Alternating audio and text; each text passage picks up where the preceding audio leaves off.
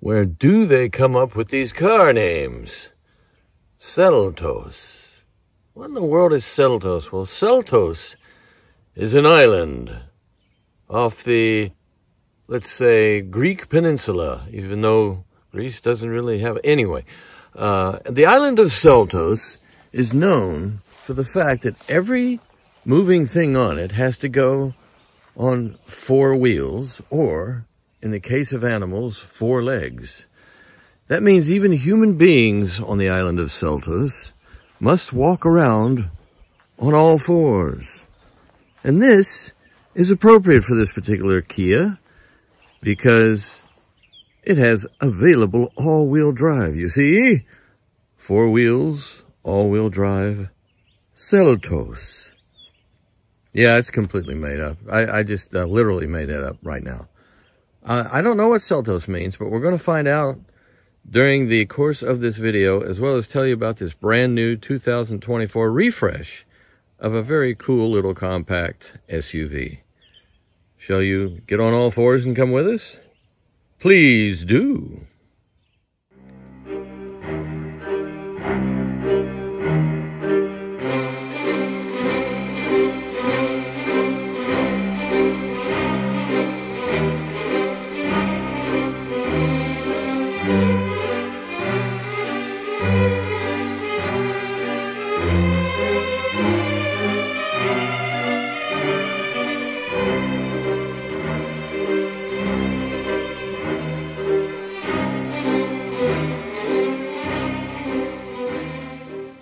Friends, would you like to feel refreshed? Well, apparently that's what the Kia Seltos wanted for 2024 year. They have in fact done a lot of things to this little compact SUV to make it more appealing, including some changes in horsepower and little bit changes in styling here and there, and just a basic refresh. What does a refresh really mean? Well, it's to put it, I mean, it varies from manufacturer to manufacturer. Some call stuff a refresh when it's just available in another color, but in most cases, it means there's a bunch of tweaks to the existing model without any major overhauls. In the case of the Seltos, they've done quite a bit for the 2024 model year and made some changes, especially in the drivetrain, that are very nice improvements that I think are going to make this very popular little compact SUV much more popular. It has a 103.5-inch wheelbase, and it's not a 3-row thing, as you may have figured out, because if you put a 3rd row in the Seltos, it would be a very tiny 3rd row with little bitty people in it. But this is a standard 2-row compact SUV. It's in a very, very competitive class with your CRVs and your RAV4s and your Tucsons and your Taoses and your, what the heck do they call it? An Eclipse. And of course the venerable Ford Escape. I mean, my God, this is a real crowded class, and everybody has what I consider to be a very competitive vehicle. So the Kia has gotten kind of, I don't know, pushed to the side, but it's not quite as well known as a lot of these other vehicles. But naturally, Kia wants to change that. And they've done that by looking at all the things that people like in a compact SUV and enhancing them, emboldening them, and just making it, in its own way, kind of a unique package. And we'll start with what's under the hood, because that's always the most interesting part, where they actually have a smaller displacement engine than 2023, but it generates 20 more horsepower, which for a small engine, for a small vehicle, is quite a boost indeed. So let's take a look under there and see what in the world they've been up to. Wow, 4 cylinders, 1.6 liter displacement, and turbocharging. And all this has taken what used to be a 2-liter, 175 horsepower power plant and bumped it up to 195 horsepower at a peak of 6,000 RPM. And a torque, I love this, it's the same number. And your torque on this engine is 195 foot-pounds, available for anywhere from 1,500 RPM all the way to 4,500 RPM. peak. So nice, huh? Let's look at this layout here. What we got here is your air box going in here. It goes to the back where, of course, our turbocharger's down there. Boy, it's hot there, hot. And it comes around, and if you look straight down here, you can probably tell there's a huge hose that goes down in here, and that's where the cooled air from the intercooler meets up with your turbocharged compressed air supply, and it cools it, because you don't want the air hot, you want the air cold whenever possible. And then it feeds into the intake system right here, which is direct fuel injection. And you got your spark plugs. Where are your spark plugs at? 1, 2, 3, 4, right back there. So it's a very compact engine, and one of the things it reminded me of initially is the fact that, like the Honda CR-V, there's a lot of room underneath here to work on stuff. And it does have belts. Belts are over on the left-hand side. So this is the front of the engine mounted transversely that way. So you have an awful lot of power coming out of a very small engine. 1.6 liters is tiny. But it seems to be pretty. We'll talk a lot about power delivery as I drive the car, because it's interesting. It's a little different in some ways. Here's our 12-volt battery, and our oil flavor is 0W20, which is very common, which is great. Easy to get. You can get that damn near anywhere. It's a very common type of oil where companies like Toyota are going to like 0.16 and 0.8 in the case of the Crown. This is a good old 0.20, which is very common and very easy to get. So, what about our transmission? Well, it's an 8-speed, and it's a conventional type of transmission. There's, depending on the model of the Seltos you get, and this, of course, is your top-of-the-line SX. They have a couple of different gearboxes that come with it, but this is, for all intents and purposes that I can tell, is a conventional automatic transmission. And seems to fit pretty well with this particular configuration. And the engine itself seems to be very smooth, very tractable. It's a real nice engine. But there is not an issue, but a characteristic, I should say, of it that I'm not real fond of. And we'll talk about that at length when we're actually driving the car. But there you go. It's pretty much de rigueur for these days. A 4-cylinder turbocharged engine of small displacement that actually puts out a healthy amount of horsepower, just shy of 200 horsepower and just shy of 200 pounds of feet in your torque department. Well, you would think that somebody like me might bother to do a little detail work and clean this wheel up. Well, I'm sorry. The weather was, we got a lot of rain last night, and there's mud everywhere. So anyway, although the back tire didn't look good. Well, anyway, here on our Seltos, we have a very nice Kumho Majesty 9 tire, which is a 235/45 R18. So you got 18-inch wheels of this incredibly neat geometric design that Kia does really well. A lot of the wheels on a lot of their cars are very good. They're not. You're not just getting the car may not be all that expensive, but you're getting very expensive looking wheels, which is kind of nice. And these are very good, high quality Kumho tires too. They're your M+S, so they are good for 4-season comfort, provided that you don't have, the snow is not too deep and the mud is not too deep. You're in good shape. But it's a real nice tire for this car, because it seems to be doing everything well, including it's probably got a fairly low rolling resistance, which helps the fuel mileage. I do like the black on the white. Of all the Seltos eyes I've looked at, I'm real fond of this particular paint scheme, because I think it really suits it with all the black detail and everything else. Let's take a look, shall we? Look at here. It may be a little compact, but it's got a very nice power liftgate. And within, we have a very nicely furnished cargo area. It's big enough for, I would say, about 1.5 suitcases. That would be my belief. And you also have your 60/40 fold down seats to increase your cargo room right there. Lift over height is not too bad. It's actually, everybody's doing this now. It's about mid-thigh, what I would say. And, oh, what do we have here? Oh, secret compartment. Shoot. Oh, yeah. No, it's no secret.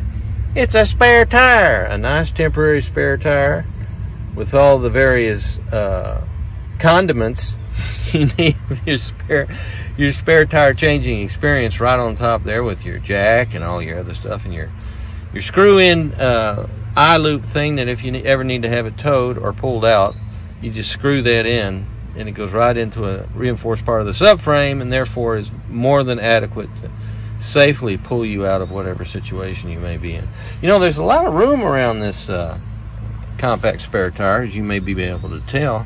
I think you could probably get a full size if you were so inclined. Some parts of the world, that might be a real good idea. And when you buy the car, you say, I'll tell you what, I'll agree to this price, but you guys got to put a full-size spare in there for them and see what they say. They'll probably tell you they can't do that, but who knows. But there you go. Very, very reasonably sized cargo area. Not the best. Again, there's nothing about this vehicle that I would call, in my personal belief, best in class, but it is a very good vehicle for the money, especially. But it has, it's so typical with a lot of Kias, it has a lot of features for the money. And that's what you want after all when you're looking for a car, especially one like this. One of the most useful family cars you can get is a compact SUV. And they can actually do everything you need that you may ask of it and still get good mileage, which is so critical these days. Shall we check the interior? I think we will. How do you drive a car that's called a Kia? That's right, it's the sound of automotive music. So, Seltos, what have we to examine? Well, what we have is a flat screen instrument cluster, becoming all the thing these days, with the appearance of analog instrumentation to a certain extent.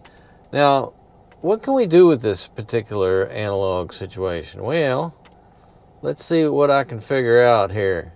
If we go to vehicle, beep, it's not exactly lightning fast, this particular thing. Cluster theme selection, okay. So right now we're sitting on Classic A. This is your Classic A situation. You can also link this to the drive mode, as is typical Kia and Hyundai practice. Let's look at Classic B. Ooh, it's a little more white on the left-hand side. And then Classic C, which is probably what ends up if you go into eco mode. Now, what are our drive modes? Well, let's see. We have Sport, Smart, and Normal. There is no eco mode. Look at that. Huh. But if you go to, now, if I link this to the drive mode, this is Normal. This is Sport, which is not as red as I would have expected. And then Smart is just kind of smart in its smartness. Huh. Well, anyway, I'm going to stick with, you know what I'm going to do? I'm going to stick with Classic A. Disconnect that, disconnect this, put that in, and we'll go with the classic maneuver. What do we have on this side? Well, we can also have a beautiful tachometer, which I much prefer. Now, why it does that? Oh, it's giving me, you know, it's not going to do that unless it's giving me something to say. Here we have a situation where we can determine what's going on with our torque vectoring all-wheel drive. Because, and you may ask yourself, what does it mean by torque vectoring? Well, it means it vectors the torque, doesn't it? It is another one of these new all-wheel drive systems that uses the all-wheel drive to enhance handling in any condition, not just in slick conditions where you just need to get out of a rut or get along in a relatively straight line in the snow or the mud. It also is used to enhance the handling and traction in dry situations. So what it does is it transfers the torque where it can do the most good in terms of overall traction and overall balance of the car. So pretty sophisticated. It all depends upon the sophistication of the algorithms, because it's the primary sensor all these all-wheel drive systems uses is the same sensor that goes into your anti-lock braking system, which are wheel speed sensors. But there's other things at play here. There's so much more information available to the computer processing unit, your CPU, and since it has so much information it can look at, it can enhance how the drivetrain works simply by applying all that information to optimize your traction. So that's basically what's going on with that. What else do we have here? We have our, that's if you have your cruise control on, that's your settings. Oops. And sensor refueling, we've gone 85 miles, and they're saying I'm getting 27.7 miles per gallon.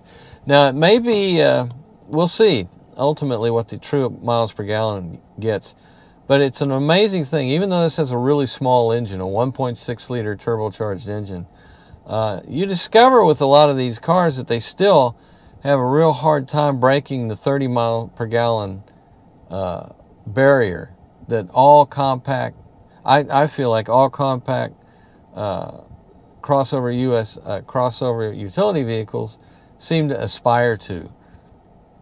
And you end up where? In the mid to upper 20s in terms of your fuel economy.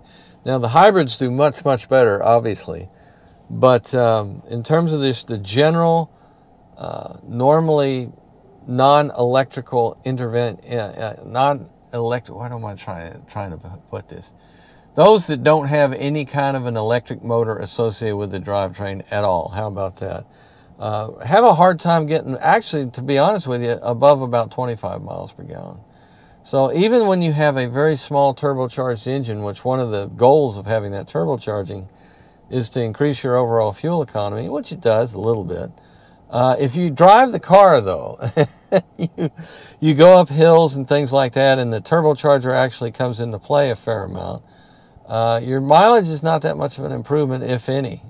So I just think that's interesting that you can almost set your watch by the fact that you're going to get around 25 miles per gallon. This car will do a little better because it's actually, when I say compact, it's very compact, and it's a pretty light machine. And matter of fact, I may even have the curb weight. Let's have a look here in my notes. There's my notes. Do I have a curb weight? Hang on. You're being very patient. I appreciate it. Yes. 3,362 pounds. So this is a light vehicle.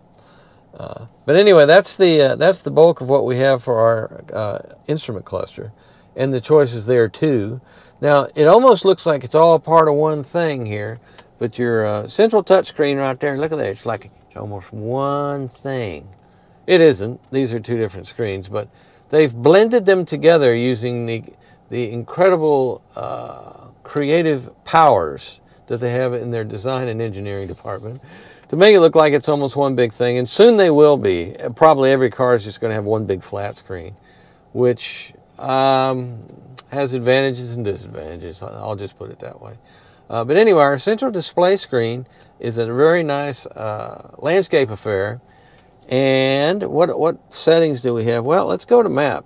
Now, this particular, I complain about this a lot. I am not a huge fan of these white screens, these bright white screens. And usually, with most vehicles, it's very easy to change it over to a nighttime setting and just keep it there.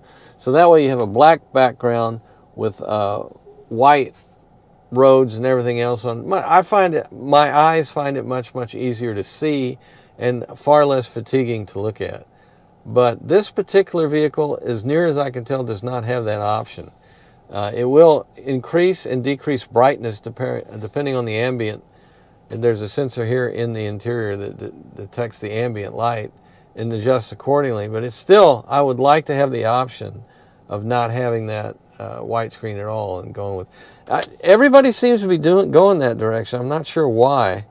Maybe people in general like it more, but it's more in terms of what the engineers like, what they think is better. So that's where you are. Now as we meander south, naturally right here is exactly where you would expect it is the climate control system. And like with pretty much everybody else, you have this doesn't have a zone setting as near as I can tell. It does not. It is just a main temperature setting for the car. which you can set and put it on automatic, and the heating, ventilation, air conditioning system will attempt to maintain that particular temperature as best it can. Some are better at this than others. This one's not bad. It does a pretty good job for the most part. Setting, I set it at 68. That's where I normally put it. Just so you know, if you're going to give me a car, you might want to set it to 68 when you deliver it. But anyhow, below here is our main. This is very convenient to the touch screen, like our navigation system, which gives you all the different options that you have in your navigation system. Places of interest, previous destinations. If Kia dealerships, you know, let's go there. Where's the closest Kia dealership? Columbia Kia. I actually know the owner of that place. That's very close. That's not far away. So what else do we have? We have, and naturally a search function and traffic. Traffic is great because this is telling me where there's lanes, closings, and all kinds of things. That's a very nice little database to have. You're hoping that most of this information is on the map itself, which I would assume it probably is. We'll check that out later when we're out on the road, but I'm pretty sure it is. So, what else do we have? Well, oh, this is interesting. I didn't realize you could just do that. But look at here, here's a map. Yeah, and it's basic. Well, there's my dark screen. There's the dark screen I like so much. It's over here. It's, well, who knew? So anyway, where were we? Oh, yes. We were heading south from our climate control into this particular cubby area here. Now, way up here, right up on top of this, that is your QI charger for your cell phone. And it seems to handle my Apple iPhone with the OtterBox Defender case on it just fine. Just put it in there and it charges away. I'm very pleased with how that works. Hearing that, Toyota? You listening? And then we have our USB, conventional USB-A and USB-C ports for your convenience, and a 12-volt port for plugging in various electric accessories you may have right there. Then we go to our drive mode switch, which is right here, which you've seen. It's very straightforward. Working in cahoots with this, it does not have like an off-road or a snow setting per se, but what it does have is a center differential lock. So if things get really slick and you're plowing your way through some mud and stuff like that on an unimproved trail in the forest, you can turn that on, and this will ensure that you're getting the power going to all four wheels all the time, which is very, very valuable. Very common these days, too. Something else that is not common for a lot of compact SUVs is having heating seats, yes, but ventilation, no, it's not all that common, but it's getting there. I'm starting to see it on more and more what I would call lower trim. This is a very top trim rating, but just the car itself, having it available is terrific, because that is as hot as it's been and as hot as it's going to stay. That is such a nice feature to have to keep you comfortable while you're driving. Then we have our camera button, and look at there. There's our rear camera. What do we have choices? We sure do. We have this kind of a wide angle-y thingy, and then we have this one, which is more focused, straight down, like where's my trailer hitch? I think that's what that is. Is that what that is? Is this the bumper right here? Yes, it is. So that's if you do have a trailer hitch. Wow, how convenient. How wonderfully convenient. And then there's this. No, that's that one. And what about that one? So we have the same thing twice. I don't understand the difference. Well, this one, though, is your conventional rear. There we go. Not bad. Not bad at all. And over on the right here, you have a 360 type of situation where, oh, what's this tell us? Extended rear view mirror and rear view parking lines. You can take those out if you don't like them. Nice. It's always nice to have choices, to have the ability to modify your situation. So now if we actually put the car in reverse, what happens? Yeah, we still have our GPS map on the right-hand side. I don't understand that. I'd go with the whole screen being the back camera, but then again, they know what they're doing, I think. Anyway, here's our hill descent, which handles the braking for you. If you're going down a very steep trail, let's say, and you'd like to concentrate on steering the car and not be worried about braking it so that you don't suddenly go zooming down the hill, that will help take care of that for you. And it's usually downhill brake control is on and off. I don't think it has an actual adjustment so you can adjust the speed that you're going, but it'll keep you from going excessively fast. So, okay, further back, what do we have? We have a nice little cubby, fairly deep, not huge, but there is in fact room to put some items. And our glove box is actually a very generously sized glove box that, yes, you can get like a traditional iPad in. Keep it there if you want. Look at the neatness of our Bose sound system speaker. It's got kind of a geometric thing going on there. It's that kind of angularity is very common as a styling and design thing on this particular Seltos, as is all Kias. They're very big on having kind of a unique look and design that I think is quite pleasing and quite clever overall, and it gives it the car a very individual personality. Now over here, what do we have? Well, we have a power lift gate, which is nice. We have your traction control disconnect, and then that's just your rheostat for your lighting to lower the lighting down and bring it back up. Oh, that's fun. I enjoy that. So this is our front seats, and our I believe it's called something Tex. This particular, it's synthetic leather, and you'd swear it's leather, but it's not. And it's nicely perforated to aid that wonderful seat ventilation that you have. And this is kind of a suede insert type thing as well. It's not suede. What is it? I think it's slightly different material than the side material. It's hard to say. But these are very comfortable seats, and they offer excellent support. That is the lighting, by the way. That is not the actual... That's not the actual finish on the seating material. It looks kind of like a crazy skitter mash of color. No. It's actually a monotone, but it's kind of like this right here. Anyway, I hate to put out stuff there that's inaccurate, like most of my imagery. Now we have a very nice sunroof. Oops, sorry. And it's not a panorama, but it's a very nice sunroof. It's a good opening as far as I'm concerned. I love having a sunroof of some type always, because it really enhances the feeling of airiness, as if this car needs it. This car has boatloads of headroom. It's way up there. Can you see how far up this is? This is way above my head. I mean, this is a tall person's car. You could do very, very well in this car if you're a tall person. So, all right, let's go back, see what our rear seat situation looks like. Moderately sized door. Door opens almost 90 degrees. And our door opening is fairly generous.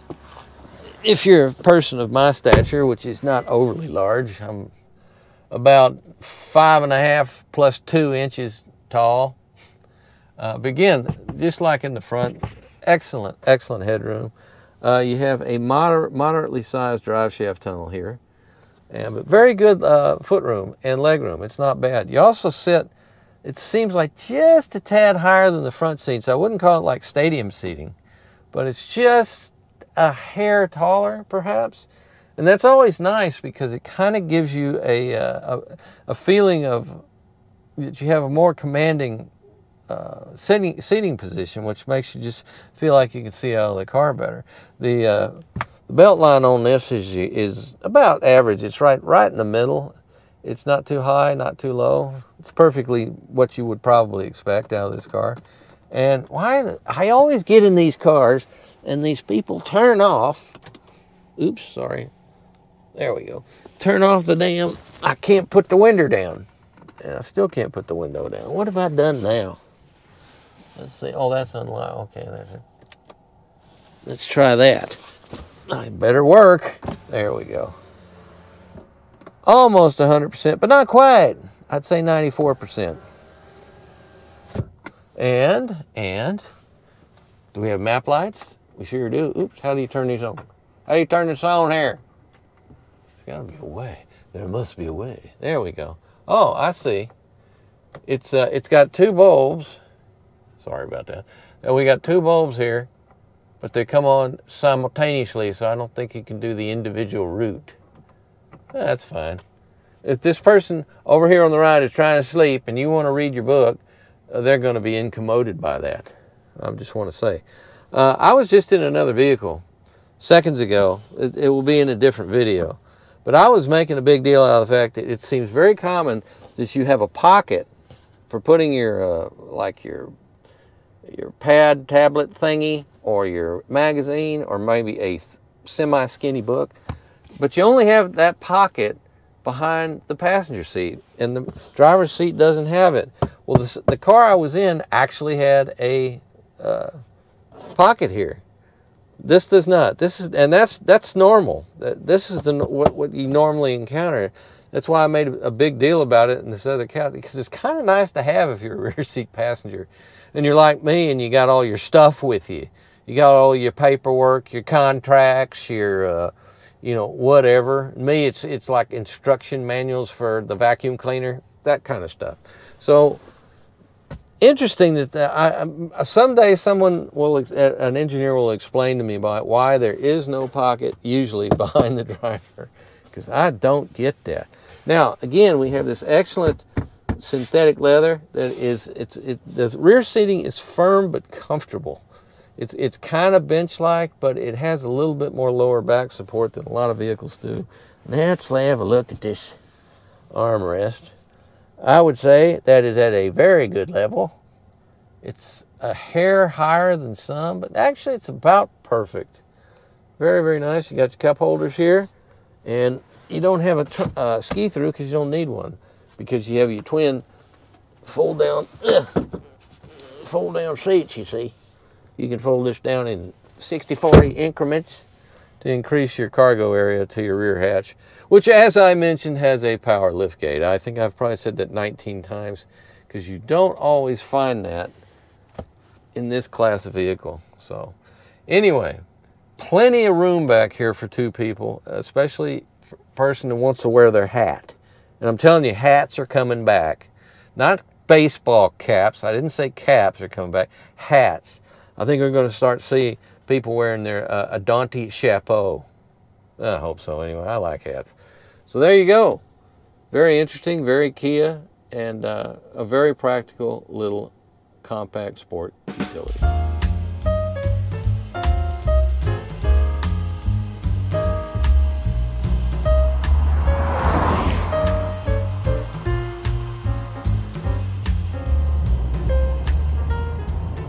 You know, I do wish I could take this Seltos screen here and kick it down a notch, like put it in nighttime mode or something. I don't like these bright white screens.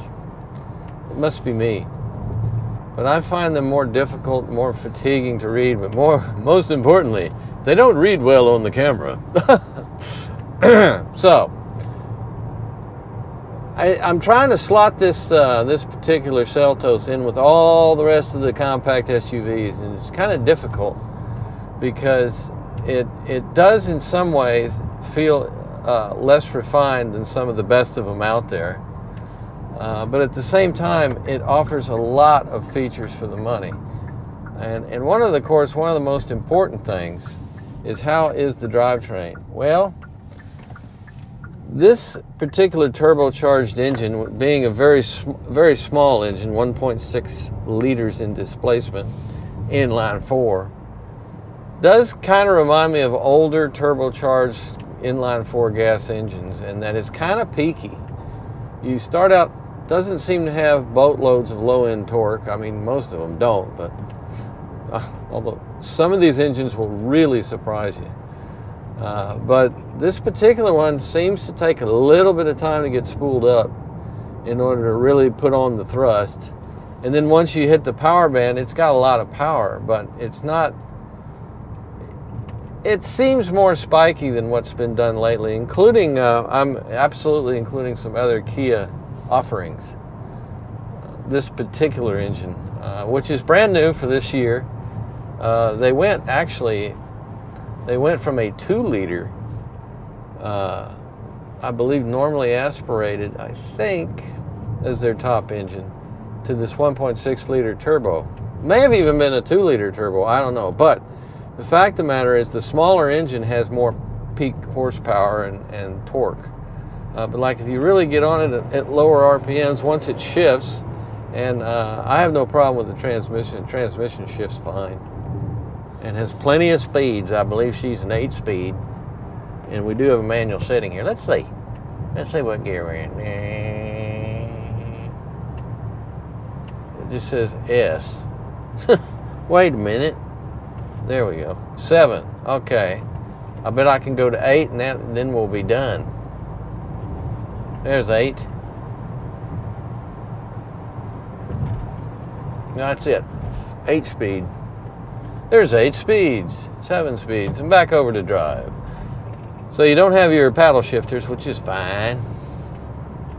But this 8-speed transmission seems to be a pretty good fit for this engine. It seems to be able to put it in a good torque area for the most part when the gear is selected. But you still have, like I said, compared to some, you don't have the low-end torque that you would like to have ultimately. That's just the nature of the beast. Turbochargers, all turbochargers need enough exhaust coming through the turbine part to spin the impeller part that compresses the air part that goes through the intercooler part that then goes into the engine. So manufacturers have come up with all kinds of clever ways to get the turbos spinning as soon as possible and to move as much air at the lowest possible RPM of the engine in order to give you that low-end power. And it's not easy to do, and it's the main part about it is expense. You can absolutely do that, but it costs you more money to do it that way. That's just the nature of the beast. And we'll take around this corner here.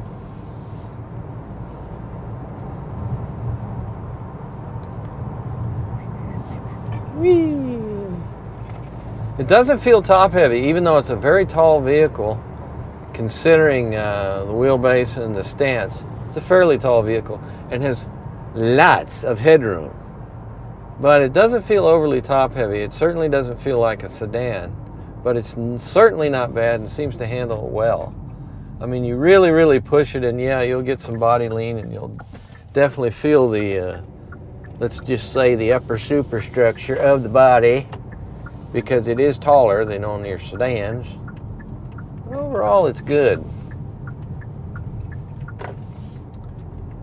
Alrighty then.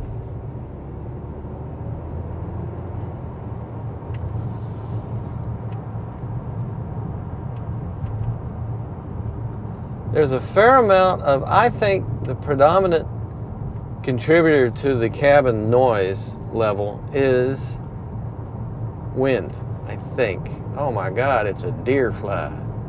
Get out of here, deer fly. Now, I'll open the window here, see if you can go outside. Do you note a change in the ambiance? I don't have a little wind protector screen on this particular microphone. I hope he left. I tell you, those deer flies, they pack a wallop when they bite you. They make mosquitoes look like little pipers. And what I mean by little piper is your deer fly is more like your stealth fighter. It's got that delta wing set up, and boys, they can. The sting is unpleasant. And if you get enough of them on you, you could go mad. Mad, I tell you. Hope you're enjoying our little back road soiree. Soiree, thank you very much. Seltos on a soiree. This is a soiree of Seltos.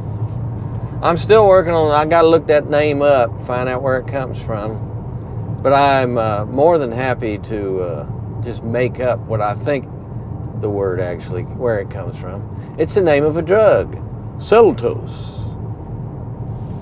People that need to house 9 passengers should not use Seltos. Whee!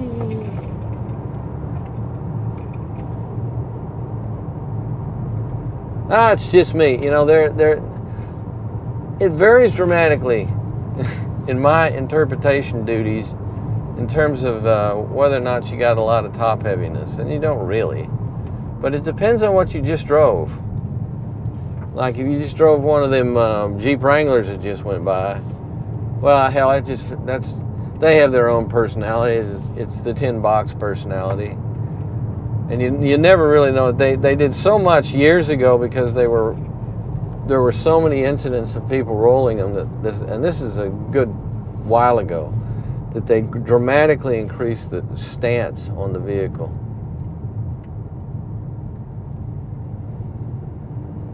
And that has made them much, much more stable on the road. They'll still roll over pretty easy, but nothing compared to the old days.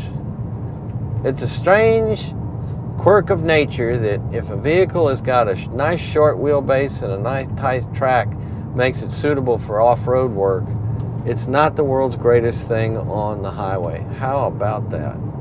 What a shock. And yet there are people that compromise and do the best they can to make sure that it's competent in both arenas. And they've done a good job. But for the rest of us, the ones that spend most of their time on the pavement, a crossover SUV, such as the Seltos, is a better choice. Now let's lay here and get some body lift. See what I mean about the, it just, boom, power comes on. But there's that little lag. What RPM we're at? Yeah, we're still at pretty low RPM here. Let's see if it... yeah, it needs to spin up a bit. It needs to get, I think, over about 2,500 RPM before you really get the push on. I don't have charts. I need charts for this particular engine. It'd be nice if the manufacturers always supplied that. They never do. Look at our torque curve. Unless they're unusually happy with it. Like I know some of these V6 twin turbo pickups, they're very proud of their torque curve coming on as low as it does. I think the winner of that is I think the Tundra engine. The 3.5 liter they call it, which is actually a 3.4 liter. It does come on pretty quick, and then when you get the iForce Max, the hybridized version that has the electric motor, that fills in even more in the back. That's what that thing is mainly, the hybrid part of that is mainly for, is to fill in that lower patch before the turbos really get spinning up. So any way you look at it, you have a nice abundant low end torque, which is exactly what you need for towing. It's great to have that, and if it can maintain it for a wide spread of power. And that is another thing I have to say that's pretty good about a lot of turbochargers, is once they do hit that torque peak, they tend to stay there for a while so that you get that good, decent power delivery. Of course, the more you're spinning up the turbo, the more fuel the vehicle uses. Did you know that? Yeah, y'all know that. That's why, I've mentioned this before, but that's why they kind of make good police vehicles, because police vehicles spend most of their time idling, just sitting there idling. And if you have a smaller displacement engine, it uses less fuel at idle, running all the electronics. And then if they need to skitter away quickly, you have the boost that the turbo gives you, so you got a real fast acceleration and top speed also. So they do well. It's not a bad choice at all for a police car, if you're so inclined.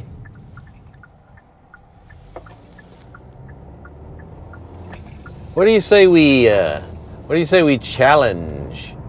We challenge. Go away. There you go. There you go. See, look at there. Look at all that space out there. Go. Go. There we go. Go.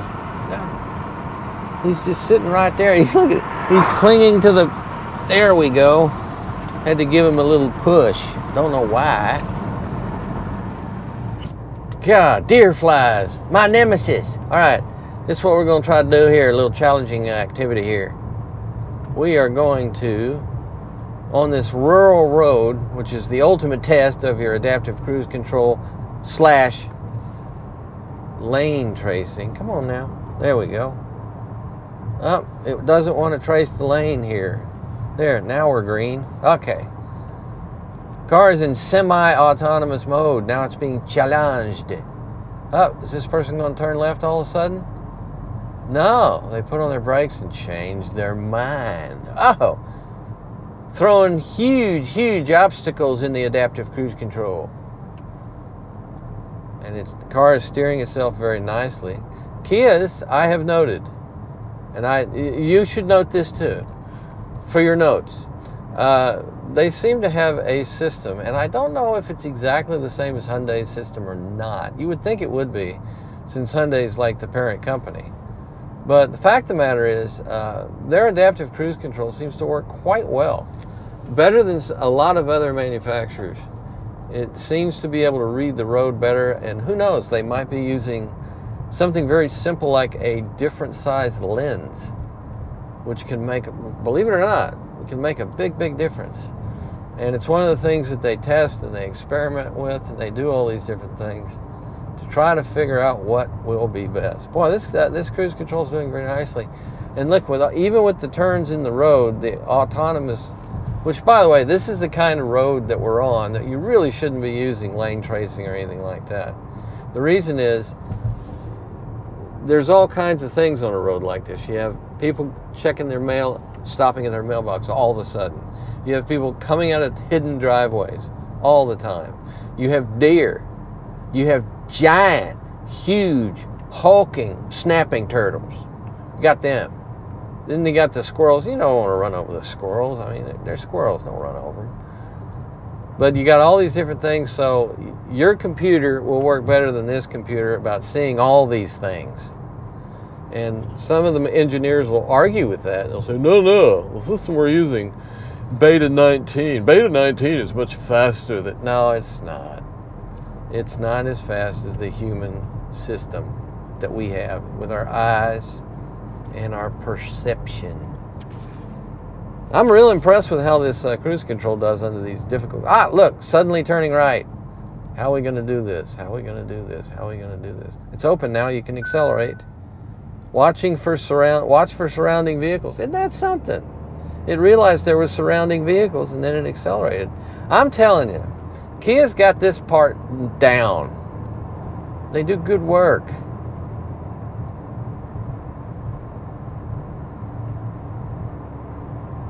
I think I know that guy. I think he's a neighbor, actually. Boy, he's a long way from home. And here's an upper. Look at this. It's wiggling, but it's still steering. Look at this. And there's another vehicle, unexpected, coming out of nowhere.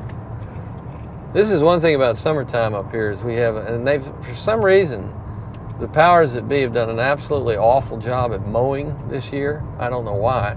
Granted, the grass has been growing like crazy. We've gotten more rain. I think we got more rain in July than we've gotten ever since we've been man has been measuring it here in this area. That's a lot of rain. And naturally, this is the time of year where the grass just goes nuts anyway, because it only has so many months that it can thrive. And so, but I'm telling you, it's making driving a little bit more difficult, and it's making the work of anybody that's on a bicycle or jogging or anything like that much more problematic, because I'm going to turn off the self-steering now. It did very well. It's a lot more dangerous when you have all this, because you can't move over onto the, just off the pavement a little bit when cars are coming as easily. You have to plow through grass to do that. I mean, it's nuts, man. It's crazy. It's crazy time. I don't know if I approve. I don't approve. Are you going to turn right? You going to turn right? You going to turn right? Yeah, we'll turn right. This person has no idea where they're going. I can always tell. See what I mean? Wah, wah. What is that car that's got that N button? I believe that's a Hyundai that has the N button. And I got chastised by somebody in the video I did on that, whatever car that was. I believe that was your stealthy little 3-door Hyundai Coupe. We do not say its name, but it was an N series, and it had an N button, and you press the N button and it just all hell breaks loose. It's like they will really, when you press the N button, it will go within an inch of its life, spinning around in craziness to get you down the road in an exhilarating manner. I haven't had anything that's this peaky in a while. Another thing I like about supercharging, that I had a Raptor R, which I have not yet put on the channel. I'm going to very soon. Well, maybe I have. No, I have. It's on there. But it has a nice big V8 that's supercharged, and it's probably, from a gas consumption point of view, is one of the worst pieces out there. But it is fun. I mean, that's what it's designed for. It's a toy, basically. And it goes really well and really smoothly, and real linear delivery of power. We're going to come up on one of my favorite turns for testing, because it's an off-camber right turn into a hill situation. And it tells you a lot. And like I say, there is road noise too, but it seems to me like the primary thing that you are dealing with this vehicle is wind noise. I think that's the thing more than anything else. Anybody want one of them Ram trucks? There's for sale right there. That's for sale for you.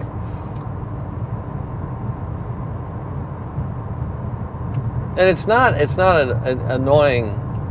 It's not to the point of being annoying, the interior noise, but it's definitely louder than a lot of the best out there. Like, say, the parent company's Tucson. Is it the Tucson? I always get, yeah, because I got it now. The Taos is a Volkswagen, but the Tucson is a Hyundai.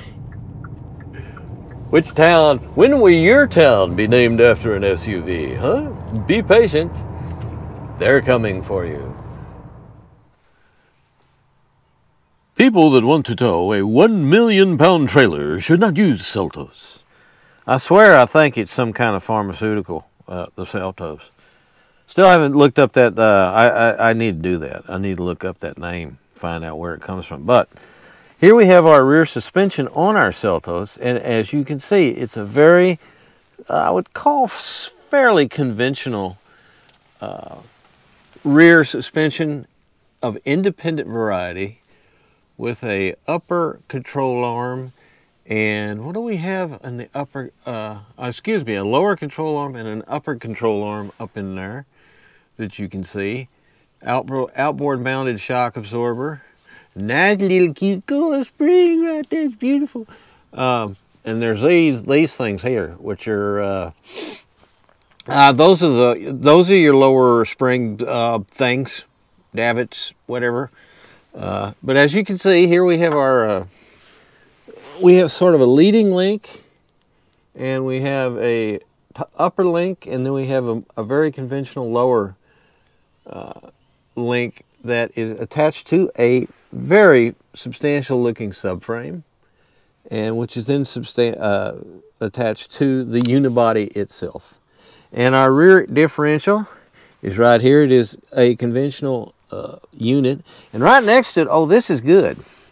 This is our actuator here. This is what this piece of electric wonder right here is what actually turns and locks in the rear drive system, so that you can zoom on your way in all-wheel drive. And there's a little drive shaft right up in there that you can see.